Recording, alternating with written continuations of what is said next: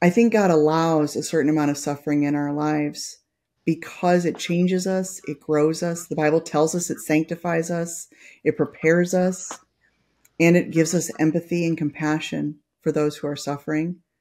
And that helps us then be the hands and feet of Christ that we're called to be. Please be aware that this episode includes a discussion about acts of self-harm and suicide. Viewer discretion is advised, and if you or someone you know is struggling with thoughts of self-harm, please contact the National Suicide Hotline by calling or texting 988. Welcome back to the Finding Something Real podcast. This is your host, Janelle Wood, and you are listening in for Season 7, where we talk with different young women from various backgrounds about their faith journeys and allow them space to ask tough questions about God and Christianity. Today, we're recording an episode with my friend, Lizzy. I highly recommend listening to Lizzy's first episode where she shared about her story and her questions. If you haven't listened to that, here's a short clip from our first conversation together. I was asking you about belonging and if you ever felt God calling you or, his love for you. And you said you weren't sure about the love. Yeah. So I really struggled with where I belonged all of elementary school. And then honestly, a lot of middle school too. And then high school, I think I honestly really haven't had any true friends until during and after COVID. I had the people that I would say hi to, but it was the few friends I did have moved away. It was just hard for me, cause with a lot of the Christian people, they're not telling me with their words, but I feel implying that I don't belong with them, but I also don't belong with a lot of other groups, and life isn't groups. I understand that, but it's just a sense of feeling lost all the times. All right, Lizzy, you're back today. How are you doing? Okay. Okay, you're laying down. I told you you could sit up if you wanted to. Yeah. But low-key battling if I were wanting/needing ibuprofen, but not actually wanting to take it, Oh no, I'm sorry. Well, something I've really appreciated about you, Lizzy, is that you just show up as you are. You've showed up going for walks. You've shown up hanging out, eating your lunch or whatever, and you still participate in these conversations, and you're blazing a trail for the next round of co-hosts, I gotta say, because, you're just saying, hey, this is me. I'm showing up the way I am. So I appreciate you being you and showing up here today and wanting to be part of these conversations. It's kind of awesome. Thank you.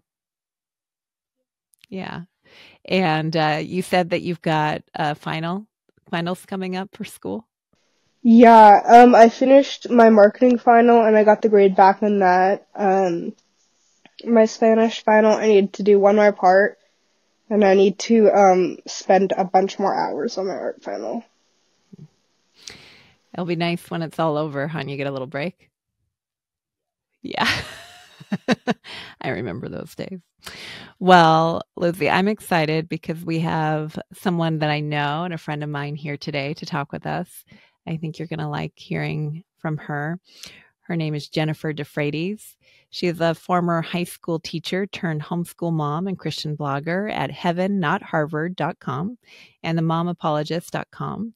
She is a CIA graduate of the Cross-Examine Instructors Academy and volunteers with Mama Bear Apologetics. She has a passion for discipleship through apologetics, and her action figure would come with a coffee and a stack of books. She is also the reluctant ringleader of a small menagerie in rural Alabama. Jennifer, welcome to the Finding Something Real podcast. Thank you for having me. I'm glad to be here. I'm glad you're here as well. Now, I don't know if I pronounced that word correctly, but what do you mean when you say you're the reluctant ringleader of a small menagerie? Well, I'm a city girl. I grew up outside the city of Chicago, and then I married a very outdoorsy person who raised my daughter to be very outdoorsy, and they loved collecting critters. So I have dogs, cats, chickens, sometimes lizards. My daughter just released a wasp that she'd been trying to rescue. I have no words. I'm go with the flow, God. I don't know what you're trying to teach me, but okay. No plans to move back to the city right now? No, not right now. Alabama has a lot of benefits for military and teachers. Okay. So it's a nice place to retire because they don't tax your pension as a military person or a teacher. Oh, wow. I So did not know it's that. nice. Yes. Okay. Okay. So you and I, we first met in the summer of 2022 at Cross Examine Instructors Academy. That's an apologetics conference. So for those who are not familiar, what is apologetics and how would you describe CIA where we met? Well, apologetics is a word that's really not very popular because it comes from a Greek term, apologia, which comes from 1 Peter 3:15, to always be prepared to make a defense to anyone who asks you for a reason for the hope that is in you. And the Greek word apologia means to make a defense. So it's defending what we believe. It's a philosophical, doctrinal, scientific, logic. It's using all of the capacities that God has given us to defend what we believe, in addition to using scripture. And it tells us how to do so in a way that's respectful and gentle and kind. And that verse really kind of encompasses the whole message of what apologetics is. And first, CIA that was my first time going, was all the top apologists in the country, as many of them that can make it every year, like come and just pour into the people that attend. It is 3 days of intensive learning how to take all the things you know and be able to present it effectively, because we shouldn't just be consumers. We want to be producers, and we want to be sharing the gospel message with everyone that we come into contact with. And apologetics is just one way to do that. But the conference is really geared toward teaching us how to do that effectively, and not just on a one-to-one level, but also for people that are interested in doing podcasts or writing blogs or hosting events at churches. It's a way of elevating how we communicate so that we're more effective for God. Mm-hmm. Yeah. So you're not in the CIA? No, I'm not in the CIA. Yeah, that would be way more exciting, I think. Although I would probably fly under the radar. Nobody's looking for like a 50-something mom in the CIA. It was a cool conference. You and I both went again as well, which was really great. And yeah, it's like 60 people that go. Mm-hmm. And so there's a lot of one-on-one and small group format type mentoring that's going on. And yeah, it was pretty great. How did you end up there? Would you share a little bit about your faith journey? So I would have said I was raised a Christian. I would have considered myself a Christian my whole life. Except for maybe a few years where I kind of dabbled in trying to be an atheist. But there's a point at which as you're growing up, you have to make your faith your own.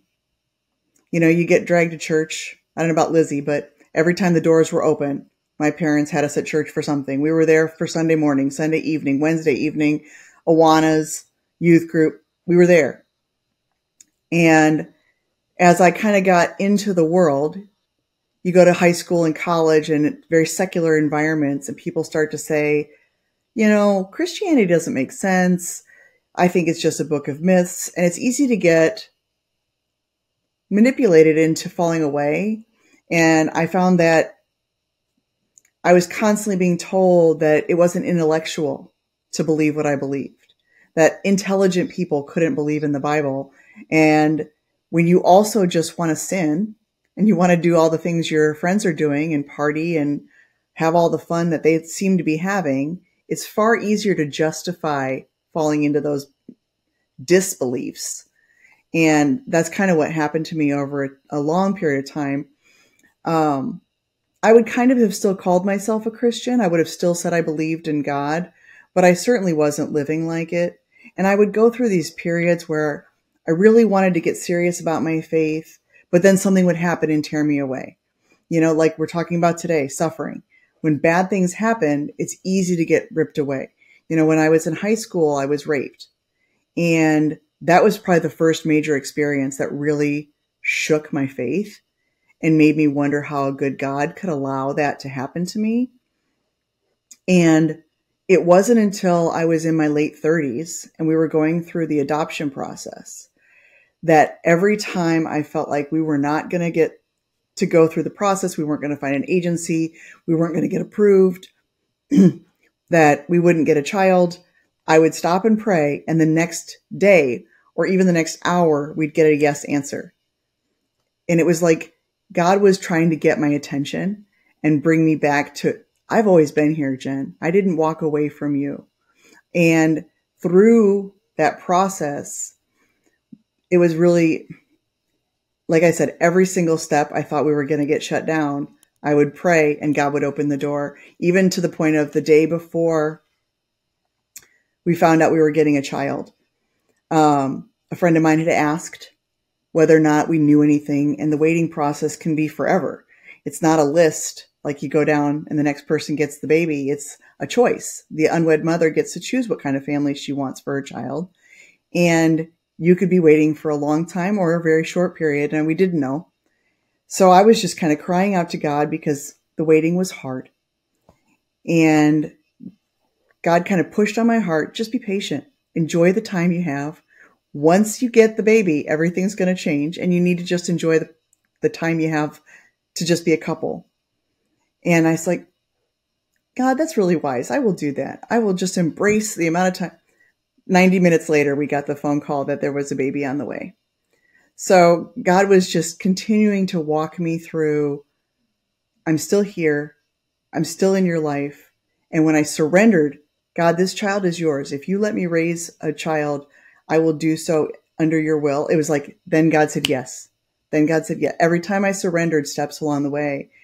And that really helped me start to see God differently, not just the rules and the regulations that I thought were so old-fashioned and oppressive, but as a loving father that was shaping me and guiding me. And then, of course, parenting really gives you that perspective, because here's this person that you are trying to love, but you're also trying to give them boundaries. And yet you love them unconditionally, but sometimes that means punishing or disciplining. And that's hard. It's like all of a sudden the light bulb clicked and I went, oh, all those rules that I thought were so miserable were protecting me from me. And that was kind of what God was like, now I can use you. And he gave me this desire to read his word with like a fire. And I read the Bible 3 times through in like 18 months. And it really starts to change you when you spend that much time in the scriptures. And I found it coming out of my mouth. I found it being how I handled things. The first thought I had as far as answering a question would be scripture. And that really changed who I was as a parent and as a mom. So it allowed me to see God differently, desire to love and follow him differently. But as that started happening to me, my husband started questioning if any of this was really true at all. And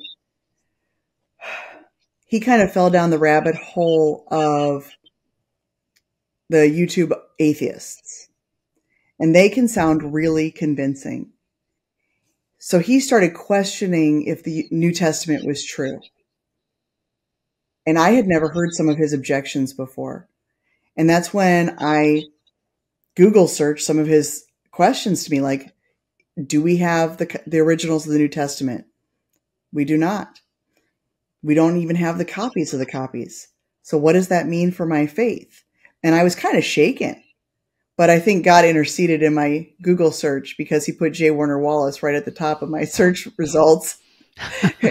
And you can't deny the research that Jim has done on the accuracy of the New Testament, how assured we can be that we have the original text, how that we can be assured that it hasn't been changed, it hasn't been manipulated, that the people who wrote it were original eyewitnesses, and that a lot of these atheist objections are really kind of not genuine in terms of there's more mistakes in the New Testament than there are words.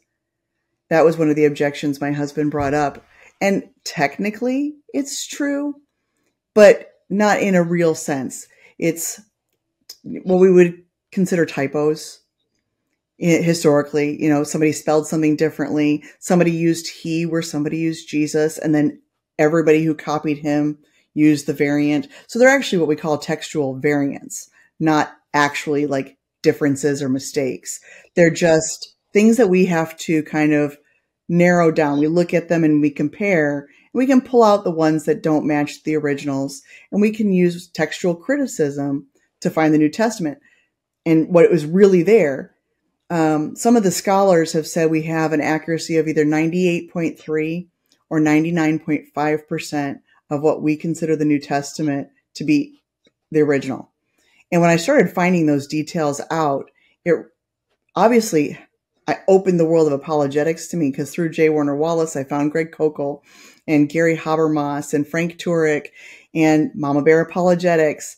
And I've just kind of gone full force down that path. And it really changed the way I thought about my faith. It wasn't a blind belief, because I think a lot of times people say the word faith and they mean a blind belief in something you can't see. Whereas apologetics has taught me that faith is actually a belief in something you have good reason to believe is true. Like when you look at a chair, you have good reason to believe it will hold you if it looks like it's been put together solidly. We can base our faith on the good evidence that we do have, instead of looking for the places where we might still have questions. I don't know if you're the best person for me to ask, but if like, what do you do with that? Like for you, like, obviously you can just say like, oh yeah, you believe it and you put your faith, like, but like, what's your physical actions?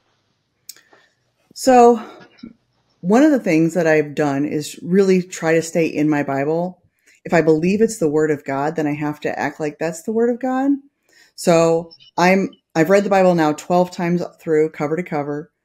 This year I'm reading it with 3 different groups of people, so I will read it 3 more times, assuming I don't get waylaid. So that's one of the things I do, is I read it. It has changed the way I pray, because I actually pray to a personal God that's invested in my life.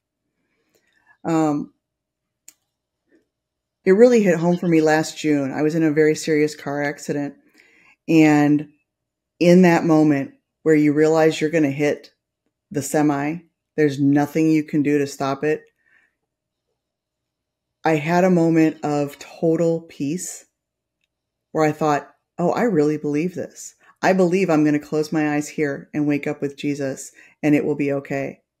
And I said a prayer of protection over my daughter, that my sisters would know how to take care of her, and closed my eyes, and then I was fine. But in that moment, I realized I really believe this. It's not just an intellectual exercise. I have a firm foundation that God is real, and that all these things we talk about in the Bible, as far as salvation and how to work out what that looks like in your life, is real. And I think that was really, as much as no one wants to get into a car accident, I think God really used that moment to give me a confidence in what I believe that was outwardly maybe not super life-changing, but inwardly it's different when you know that this is true and you can have a firm foundation like that. It was really kind of amazing. Did that answer your question, Lizzy? Yeah, somewhat. Okay. So other things are looking at what the New Testament says about how we're supposed to live. What kind of things we're supposed to put in our minds, like Philippians 4:8. Whatever is lovely, whatever is true, whatever is excellent. Think about these things.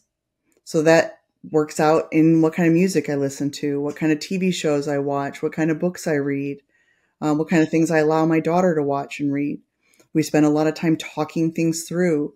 Like we might watch something that's not perfectly Christian content and talk about what are the messages in here. How does that really relate back to Scripture? You know, Mama Bear talks about how to roar through things.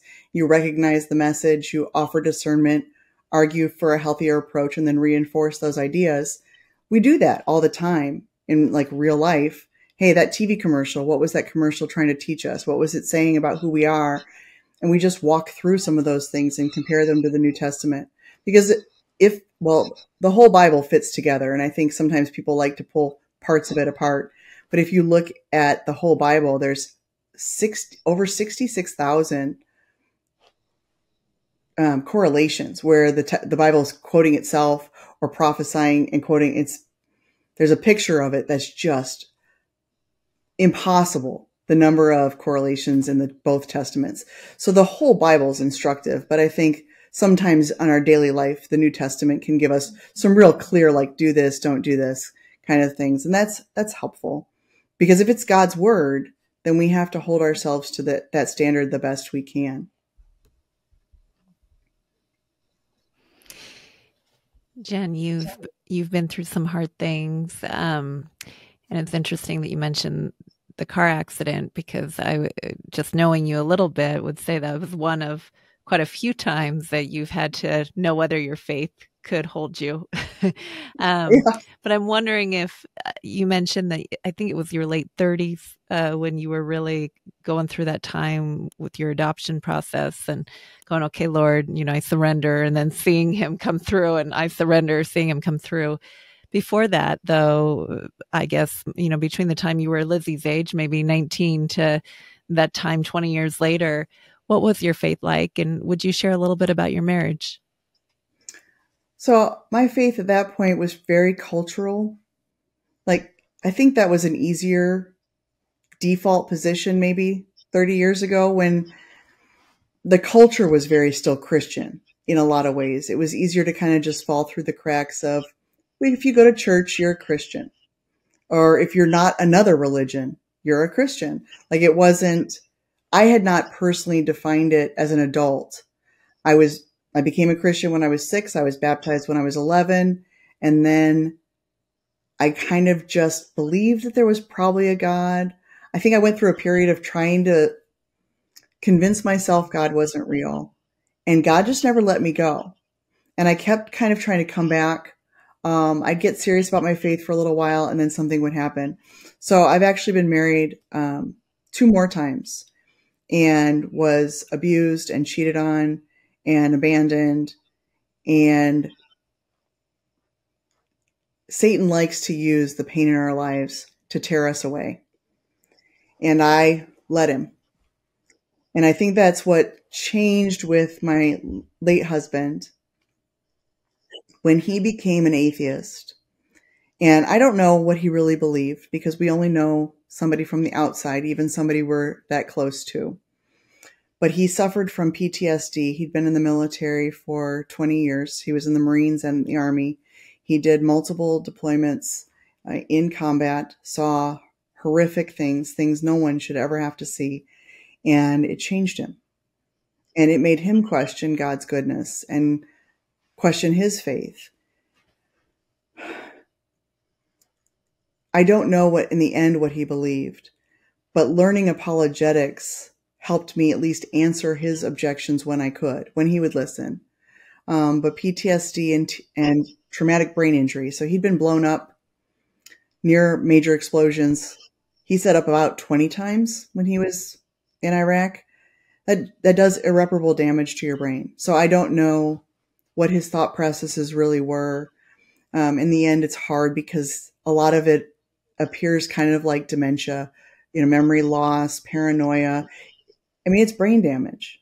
So I don't know what he was really thinking, but I know that there were times God gave me answers and just put on my heart, like, the right thing to say at the right moment, that at least he acknowledged there was a God. And I just don't know whether or not he ever truly surrendered to God. I have hope that he did, because I know that God loved him more than I loved him. But it was a long process of watching him really struggle until he finally took his life. And that was the night that probably my faith took the biggest test, because I had been praying for him for decades. Military life, I have friends literally all over the world that were praying for him. And to feel like this was the answer. Why did God allow this to happen? And I lay in bed that night trying to sleep. I mean, I don't even know how you sleep after that kind of trauma. And I said, God, the universe still didn't create itself. The universe didn't design itself. We can't explain origin of life. And Jesus walked out of that grave. If those 4 things are true, then you are real. And even though I don't feel like I can trust you right now, I know that you are real and I can trust you. Kind of like the father in the New Testament that said, I believe, Lord, help my unbelief. And I just prayed that. I probably prayed that every night for, I don't even know how many months. Lord, I believe, just help my unbelief. And I just kept trusting that God was there and he was present. And I could see how people stepped up and were the hands and feet of Christ for us. And that really helped me see that God's presence wasn't just in my head. I had a moment where I was praying, and I go for walks and I usually listen to podcasts. And this day I didn't. I felt like I was going to just take a prayer walk, which is not usually how I do things. It's just not my style. But I thought, okay, God, we'll have a chat today. And I walked and I talked with him, and I had a prayer request that I had not thought of before that moment, but it was my daughter's birthday coming up in about a month and a half. And with my husband's death, we just didn't know what income was going to look like. And I did not want her birthday to be marred with like the end of her childhood. You know, I wanted her to have a childhood still that was still celebrated and she was still important. And I just didn't know where the money was going to come from to give her a party. And I was like, God, I know this is silly. Like, we can find other ways to celebrate. It doesn't have to cost money. Like, but if you could work it out so I have enough to throw her a little party, that would be great. Just a little prayer request. And I didn't think anything of it. And a few hours later, my Venmo app sends me that little text message. Your friend has sent you $500. I looked at that. It said, happy birthday, Allison.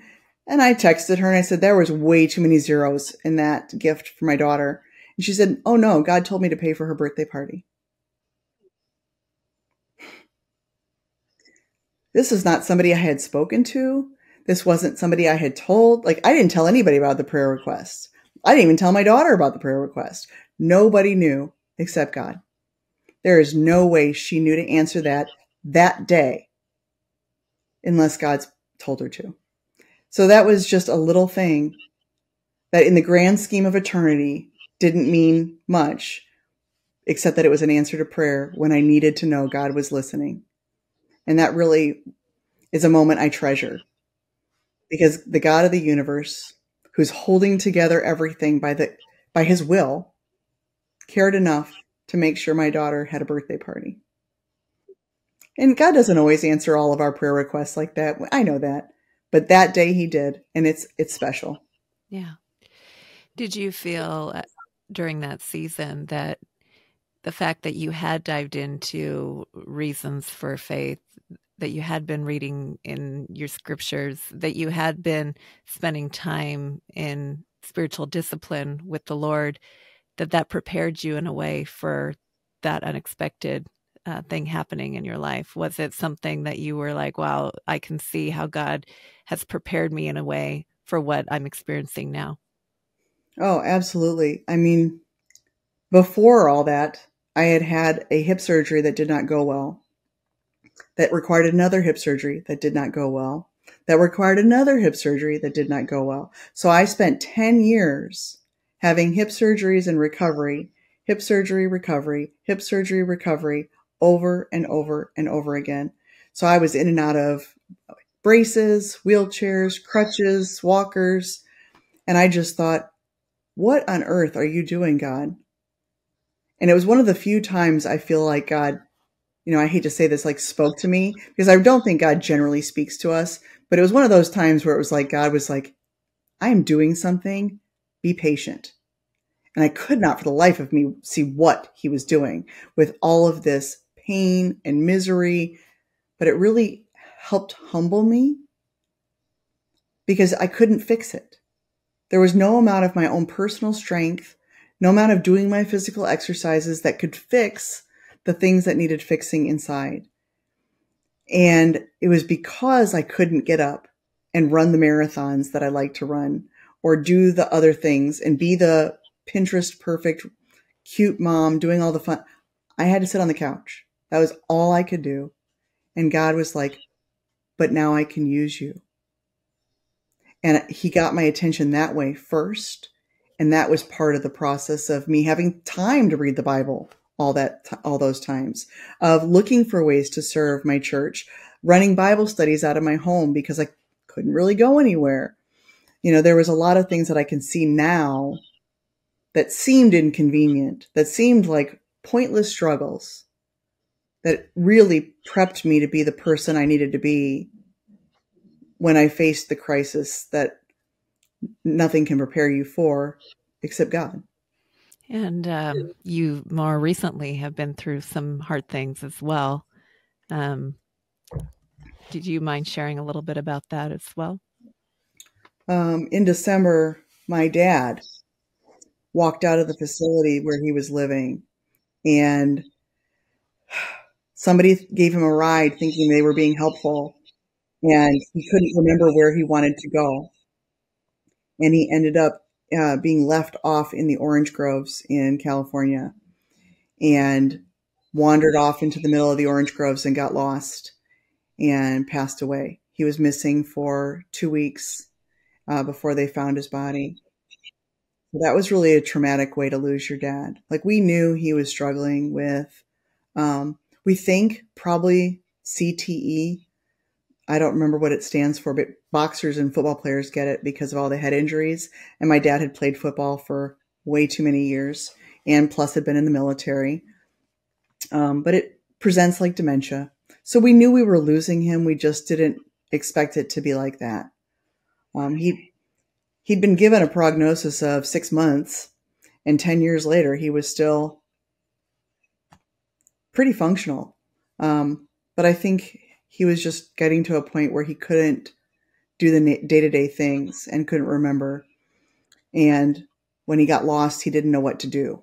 He didn't know how to handle it. And he had deliberately taken his cell phone out of his pocket and his safety device, so we couldn't track him.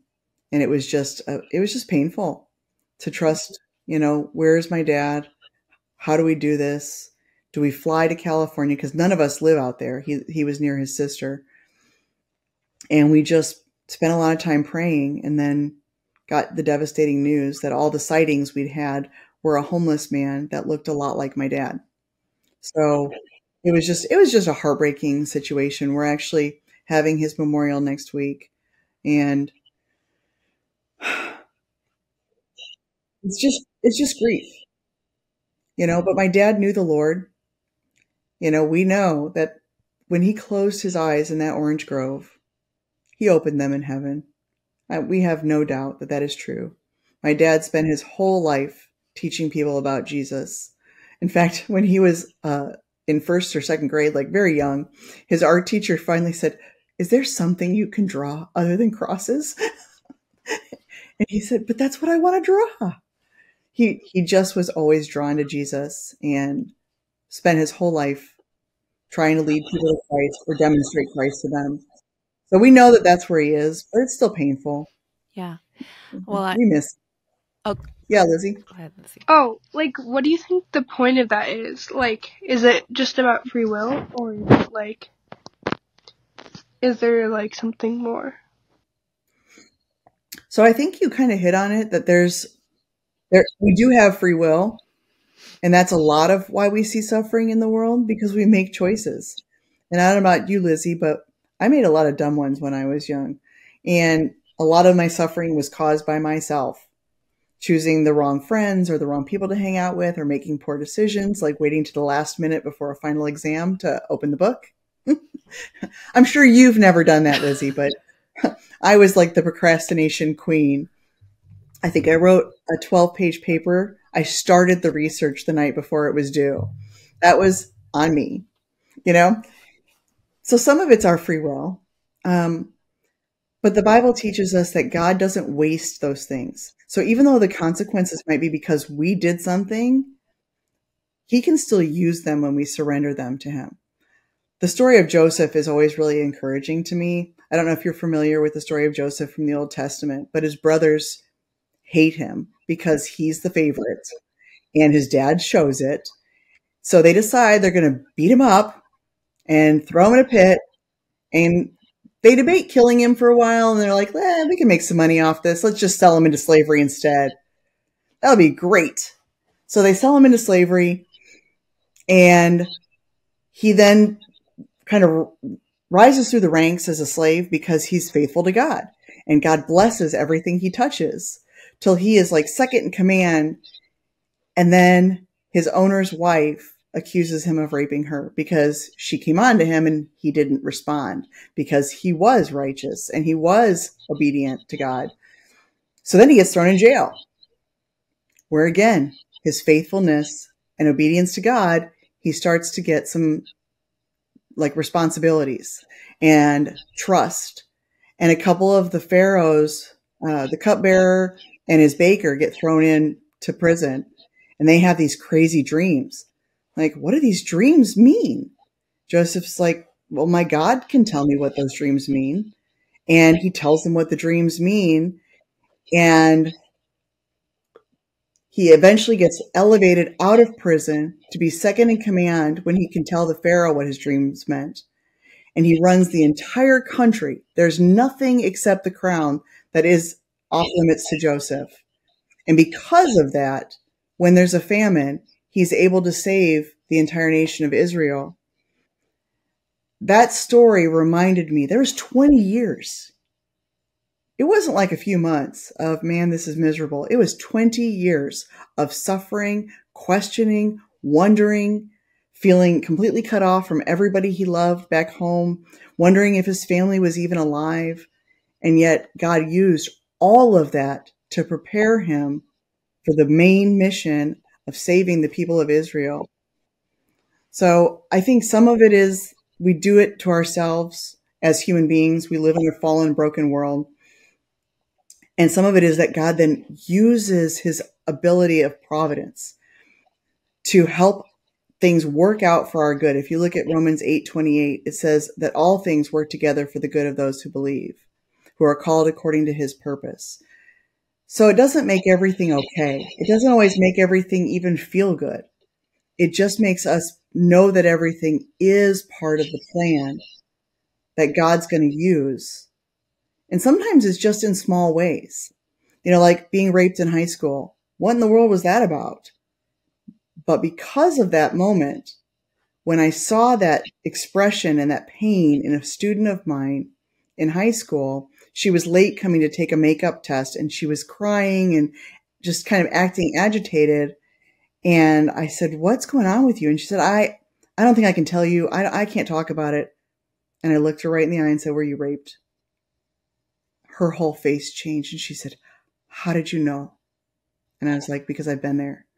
And I ended up getting her to call the police, and we were able to get the police report taken and stop someone that had been sexually abusing her sister and her for years. So does that make what I went through worth going through? Absolutely.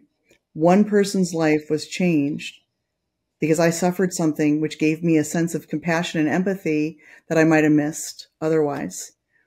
And I've really noticed that going through all of the different types of suffering that I've gone through in the last 15 years or so has given me an empathy for people that I don't think I would have had.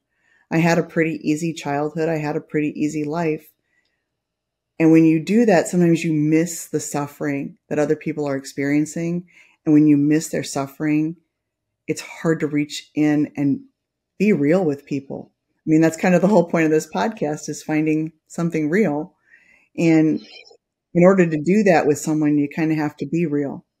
And suffering does help us do that. So I think God allows a certain amount of suffering in our lives because it changes us, it grows us. The Bible tells us it sanctifies us, it prepares us, and it gives us empathy and compassion for those who are suffering. And that helps us then be the hands and feet of Christ that we're called to be. I have a follow-up question to that, which you kind of just touched on a lot of it, but I just pushing on that a little bit as an advocate for somebody listening who maybe is not a believer, Jen. I mean, you've just described a lot of circumstances that are really hard. Experiencing rape, the destruction of multiple marriages, abuse, rejection, physical pain, the death of a loved one in a traumatic way, maybe infertility, chronic pain, the mystery of wondering where your loved one is and then finding out that they're gone. All these things, God could have intervened in an instant and it wouldn't have happened. How can you tell somebody who's listening who questions whether there's a God who loves them? Yeah, God loved me even in the middle of all of that. How would you respond to that? That's a really tough question. Some of it is just a sense of personal peace that I just know he's present with me. And some of it goes back to, if something is true, it's true whether I feel it or not. Because there are some days I don't feel it. There are days I wake up and go, God, I don't feel your presence. I know you're there, but I don't feel it today. But I go back to what I know is true. And our feelings don't change. Like, whether I feel like gravity is real or not, I'm not going to float off into space because I stopped feeling like gravity was true. So one of the things is kind of taking charge of your emotions and recognizing that our feelings indicate what's going on inside of us. They shouldn't get to dictate how we live. They don't get to dictate what is true. So separating out how we feel versus what's true, I think, is really important. And also recognizing that in that suffering, in that pain, if God didn't change it, then he's got a reason. I've seen enough in my life where I can trace, this happened, but it led to this. This happened, but it led to this. Like you said, my infertility journey. So knowing I could never have children biologically after I had to have a hysterectomy. If I hadn't had a hysterectomy, if I'd had my own biological children, would I probably have gone through the difficult adoption process? Probably not. So God planned for my daughter to be my daughter for a reason. And if I had not had infertility issues, who knows where she would be? Because she's adopted, she would still exist, but she might not know the Lord. And I've seen her faith is just, that night when we were laying in bed and I was bawling my eyes out and she said, Mom, what are you thinking? What are you feeling? And I said, I just don't want this to cause you to lose your faith. And she goes, absolutely not. If anything, it will strengthen it. And I don't know where a 10-year-old got the wisdom to say that to me in that moment. But she held me and prayed that first night. And I know God has been good like that. Even in the suffering, has walked alongside me. He's shown me how his hand works. My suffering actually started when I was born. I was born with a really severe birth defect. And in 1971, most doctors looked at that birth defect, it was called gastroschisis, and said, we're just going to let her die. That's the most compassionate thing to do. And my dad had been a mentor at Wheaton College, and he'd been mentoring a young man whose father happened to be my mom's obstetrician. And he said, I can't write to my son and tell him I didn't try to save his daughter. So God orchestrated that relationship to save my life before I was even growing in my mom's womb. Like, I've seen God deliberately orchestrate events in my life that appear on the surface to be suffering, but in the end turn out to be for his glory. So I try to look at the suffering as a way of glorifying God in hard things. I like to read stories like Corrie ten Boom. There's a book called Evidence Not Seen by Darlene Deibler Rose. And she was taken captive during World War II in the Philippines by the Japanese and in a concentration camp. and the horrific conditions and trials and things that she went through, she just glowed with God's love. And seeing how that affected everybody around her, God didn't take her out of that. He used her through it. So I try to remember that sometimes God puts us in those tough places because the way that we're going to glorify him is going to save other people. Like, not us personally, but through sharing the gospel, that we're going to have the ability to be part of that story. And just like Corrie ten Boom, how many Jews came to Christ because of her and her sister holding Bible study in the middle of a concentration camp during the Holocaust? We'll never know. There are probably thousands of people that are Christians today because they survived the concentration camp and heard the gospel because of Corrie and her sister Betsy. I just want to be faithful in the hard things. Mm-hmm. Yeah, that's good. Lizzy, I have more questions here, but do you have anything you want to add or any questions you want to ask? I don't know. Not right now. Okay. So, Jen, something that I think of sometimes and something I struggle with in my own journey is, in Scripture, when Peter is being reinstated by Jesus after the resurrection, they go for a walk. And if I'm getting my stories correct, this is what's going on. And Jesus is telling him, hey, I want you to feed my sheep. And he tells him again, do you love me? Feed my sheep. And then he says, I tell you the truth, one day you're going to stretch out your hands. You're going to go someplace you don't want to go. And you're going to be led somewhere you don't want to be led. And he basically tells them, like, it's not going to be good for you, Peter, but you're going to do it because you love me, kind of thing. And Peter turns around and he goes, well, what about him? He's pointing to John, right? And Jesus says, if I want him to stay around till I come back, what is that to you, right? You feed my sheep. And I love that story in Scripture because I struggle with that. Like, okay, I'm doing the thing. All right, Lord, I'll be obedient. But what about them? How come they get it easier? How come they got this kind of thing? And so I'm wondering if you ever struggle with that, Jen. Do you ever struggle with the comparison trap of like, man, how come I got the short end of the stick? Why did I get to deal with all this stuff? Couldn't I have it a little bit differently? Why did you give it to me this way, Lord? Is that something you struggle with? And if you do, how do you combat that? I think that's human nature. We all compare. I was on a launch team for a book called Compared to Who by Heather Creekmore a few years ago. And that was probably, maybe 10 years ago, 12 years ago. And it really opened my eyes to the source of that comparison is vanity.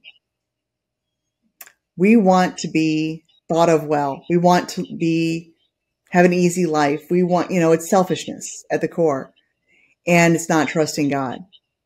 And that kind of gave me a new perspective of going, oh, I can be happy for what somebody else's success is and not feel bitter about it because that's not what God has for me today.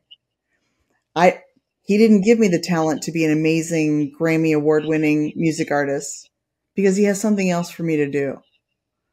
And it was able to kind of shift my perspective and help me see that God has given me unique skills, talents, ideas, flaws, struggles to point me where he wants me to go. There are people that I come across with in my daily life because of what I've gone through. Okay, I wasn't going to share this story, but it's kind of funny. So one of the times that my hip dislocated, I was in the emergency room and they're about to pop my hip back in and they give you drugs so that you don't remember what's happening, but you're not really asleep. And apparently I screamed, Jesus loves you and wants to forgive your sins. While they were popping my hip back in. They said that was the nicest thing anyone had ever said.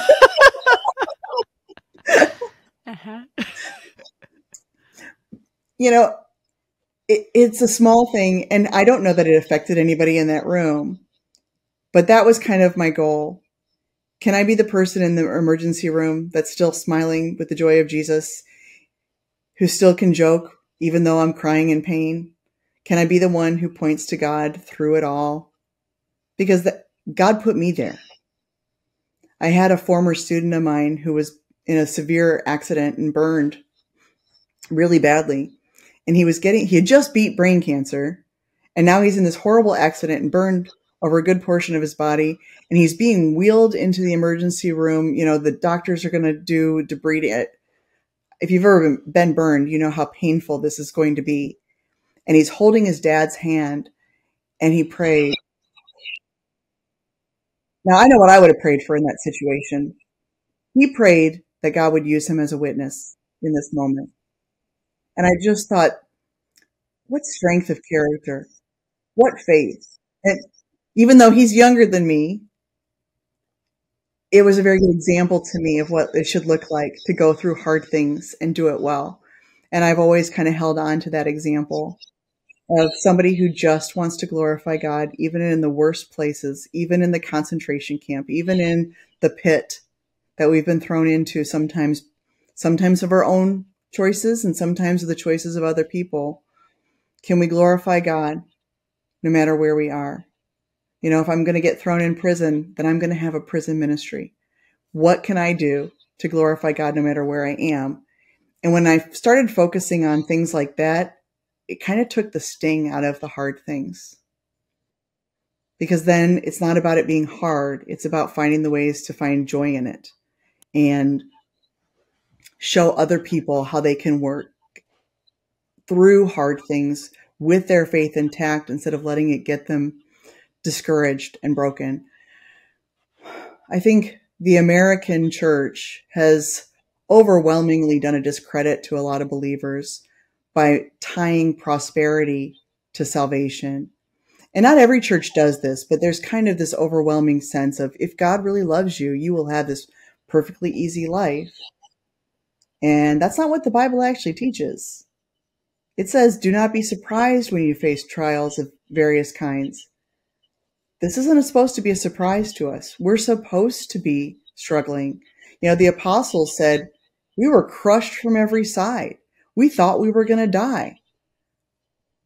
Why do we expect that we're going to get this easy life? I think sometimes we get an easy life when we're not walking in God's will for us, when Satan doesn't have any reason to mess with us. And I just don't want to live a quiet life like that. I want to live a life that's out loud for God, even if it costs me. The story of David, when he wanted to build an altar for the Lord, and he was on the threshing floor, and the guy who owned the threshing floor said, "Oh, I'll give it to you." And David said, "Absolutely not. What sacrifice would it be if I gave something that didn't cost me anything?" I want my life to cost something so that my sacrifice to God is worth it. Is there ever a point where you're like, okay, God, I think we're good. I think we're good. Don't touch this now. Yes, I know. Like, be careful what you pray for. There's a little bit of that, like doing this podcast, I'm like challenging, you know, it is hard, but I have to say that no matter what happens, even the worst thing I can imagine, could I still walk in faith? Doesn't change the fact that God created the universe. We have no explanation for it. Doesn't change how we got life. Like, the universe doesn't work without God. And if those things are true, then God is real, whether it feels like it or not. And I go back to the same thing. I think that apologetics has really helped me have that firm understanding of the truth of this world is best described by the God of the Bible and by his word. And as long as I can hold on to that, I don't know how my faith could be shaken. It might be. Oh, go ahead, Lizzy. Oh, could you send Janelle some of that stuff, like, that really helps you cement the truth? I think that could be helpful for me. Okay, can you say that again, please, just a little bit? Oh, if you had the resources, of what helped you, like, cement your truths, could you send that to Janelle so then she could send it to me? I think that would help me. Sure. I can tell you right now some of it. The book, I Don't Have Enough Faith to Be an Atheist, is a really great place to start because apologetics, because I've been on the launch team for their last 2 books, and I'm a contributor to the 3rd book that comes out in just a couple weeks. Well, that's exciting. Yeah, it's honest prayers for mama bears. Love that. So it's all about how to pray. You know, when you have a teenager who's prodigal, when you have a spouse that doesn't believe, when you lose your spouse, when you have a 3-year-old who won't go to bed in their own bed, like it's prayers from beginning to end, anything that you can think of that might be relevant for a mom to pray, and just samples of prayers and questions you can kind of walk through to help you kind of guide you in prayer. Love that. It's going to be a nice resource. Yeah. A couple of final questions here, Jen. For somebody who knows somebody who's going through a season of suffering, how would you encourage that person to comfort or be there for that person in their time of just wrestling through the experience of real suffering? I think the best thing that people did for us was just show up. There's a lost art of presence. The people that made a huge difference the day after my husband took his life, literally, I had a friend come and hold my daughter for, I think, 8 hours. Just sat there and held her. And another friend came and just sat with me. Because and we were literally in shock and we can't process. And having someone just be there. You know, the story of Job is a good example. The first week, where they all just sat. And then don't do what they did the second week, which is start telling him how his sin led to all this. Sometimes stuff happens that isn't a result of our sin. And we need to be careful we're not using platitudes. Like nobody needs to hear the minute their 5-year-old son is killed in a car accident. Everything happens for a reason. Like don't do that, right? Like we need to be careful we're not issuing platitudes. Hey, God's still here. I don't know how to help you right now.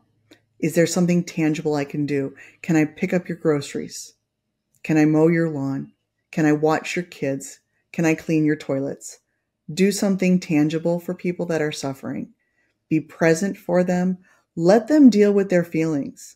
Like your theology doesn't tend to be real solid when you're going through a massive trauma. It's okay to let somebody say some things that maybe aren't 100% accurate. Because when you're in the painful moments, it's not a time for logic and reason. You just hold them.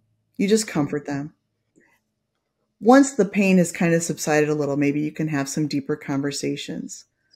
But that might be just a time to just encourage them. I know God's really still real. When you're ready, we'll talk about it. Or if you have a question, I'd be happy to answer. But let people come to you when they're ready.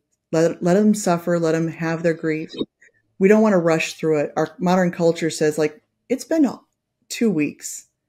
You should be okay by now.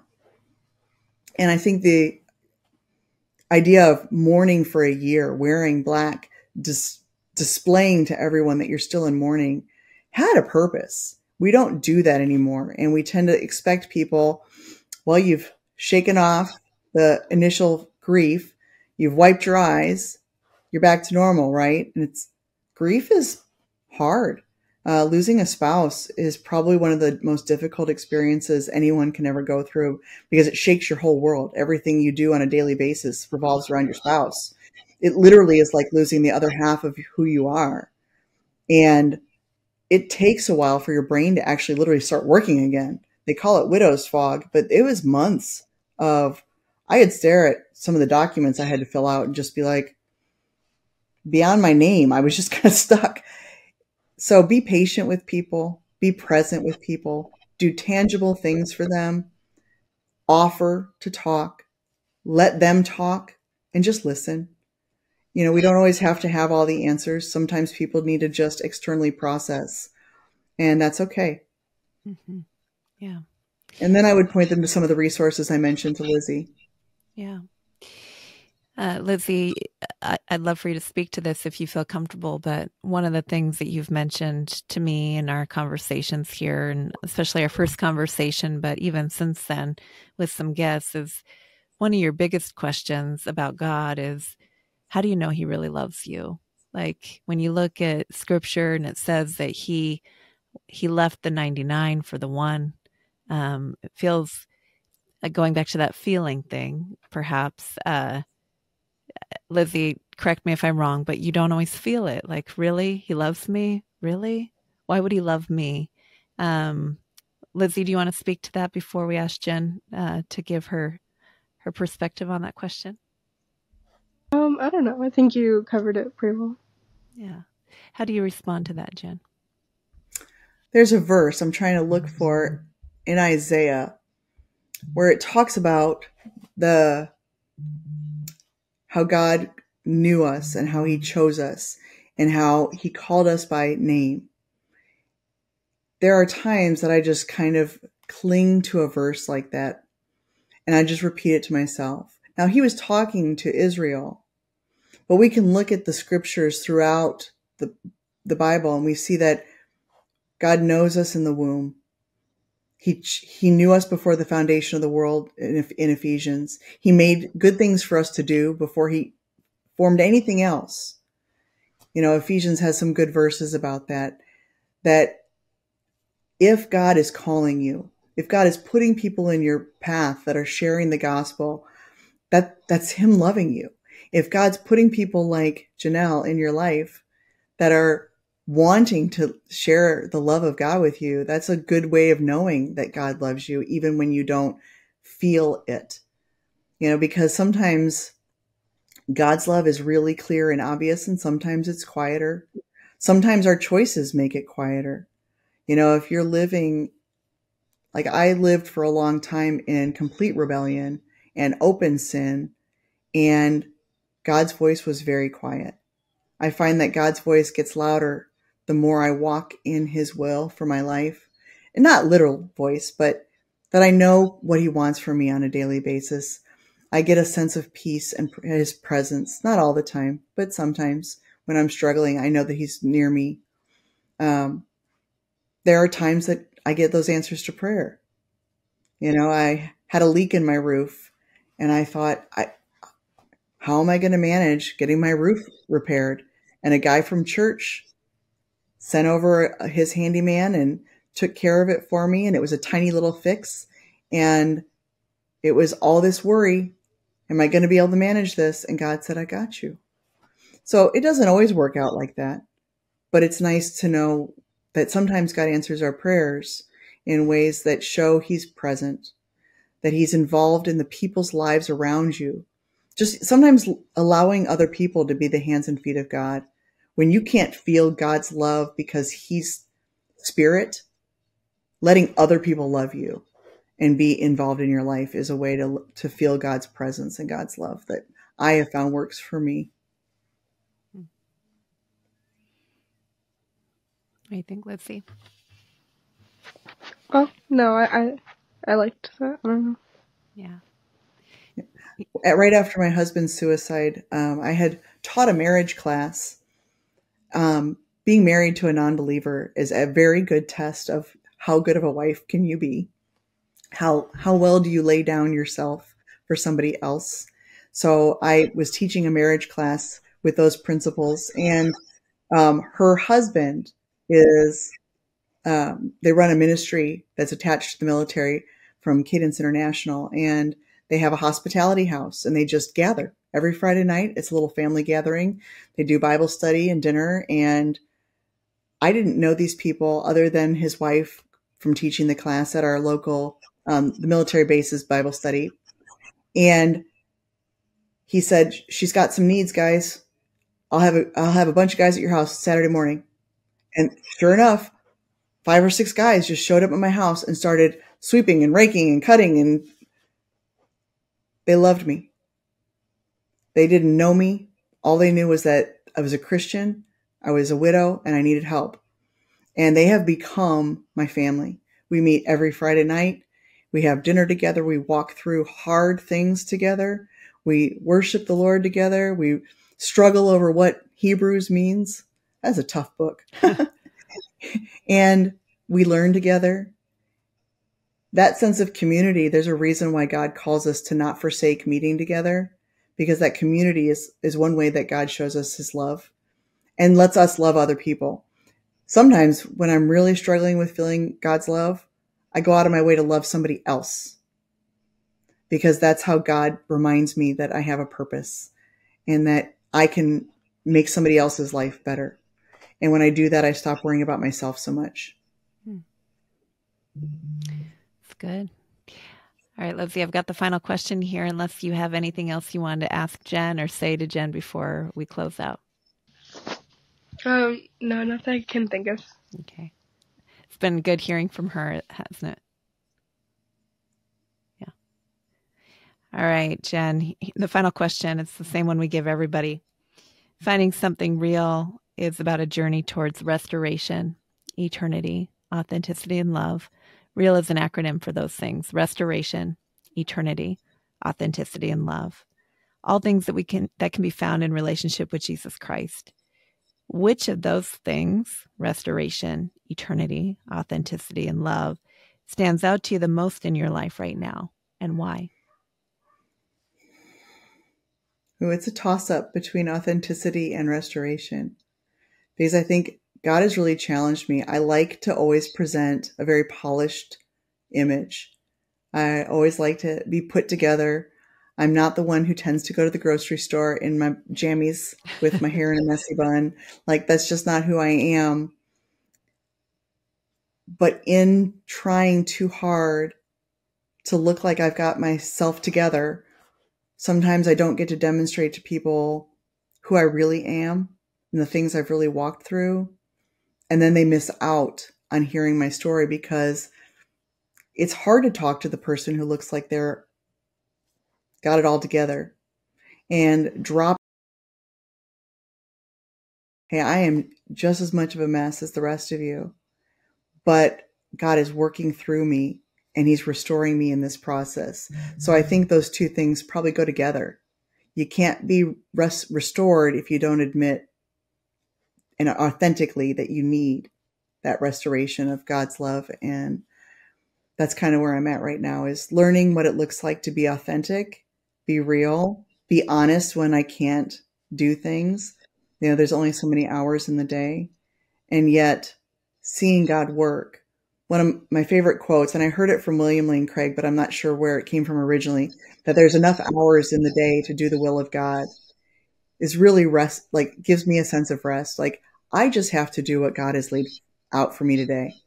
That might not be what I had on my agenda, but God has a way of interrupting my day and making sure I do exactly what he needs me to do.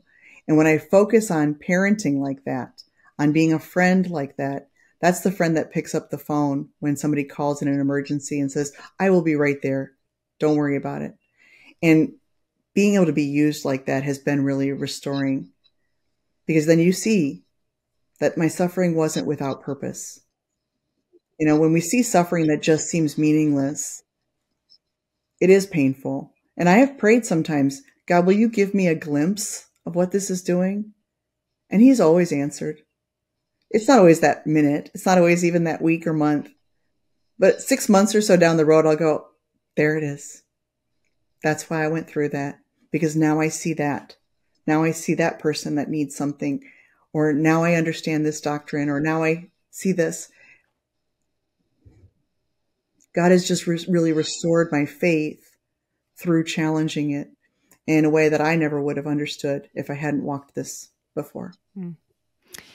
So good. Jennifer DeFrates, thank you for being on the podcast. If people want to find out more about your ministry, and especially that book that you're a contributor on, Mama Bear Apologetics .org, is that the best place? Or I think it's mamabearapologetics.com. Okay. But I'm not there sure. You go. You might be right. I just have it saved on my computer. It's always an open window. There you go. mamabearapologetics.com, or just type it into Google. You'll find it. I can vouch for the books that have come out of Mama Bear Apologetics. They're excellent. And what a wonderful honor to be included as a contributor for that.